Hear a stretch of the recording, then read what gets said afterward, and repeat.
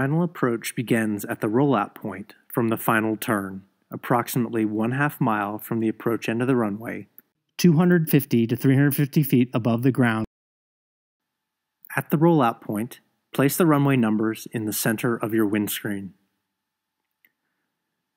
Project an imaginary wire from the center of your windscreen to the numbers at the end of the runway. You'll fly the final approach by remaining on this wire. During the final approach, you will rapidly cross-check 3 items: aim point, airspeed, and center line. For the aim point, keep the numbers in the center of your windscreen using forward and back stick pressure. This keeps you on the wire. For airspeed, use the throttle to fly no slower than 75 knots, striving for 75 to 80 knots.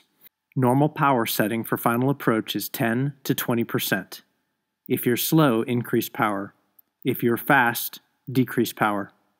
For center line, project the white centerline stripe extending to your aircraft, aligned between your legs to ensure you land in the middle of the runway. As you descend down final, continue your cross-check and repeat aim point, airspeed, centerline out loud, looking at each reference as you say it. As the runway begins passing under the nose of the aircraft, take the following 3 steps. 1. Pull the throttle to idle. 2. Round out by simultaneously shifting your eyes to the departure end of the runway and gently pulling back on the stick to level off approximately 3 to 5 feet above the runway. 3. Flare by holding the plane off the runway as long as possible. A memory aid for these actions is power off, level off, hold off. Power off by pulling the power to idle. Level off by shifting your eyes to the horizon and gradually pulling back on the stick until you see the half-ground, half-sky level flight sight picture. Hold off. As you slow, you'll notice the horizon rising in your peripheral vision as your plane settles towards the ground. As the plane settles, lightly pull the stick back to stop the descent.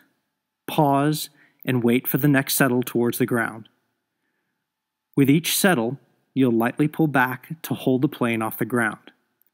This is a very light pull on the stick. It may be only a matter of a second or 2 before the next settle. Finally, as you near stall speed, the main wheels will lightly touch down.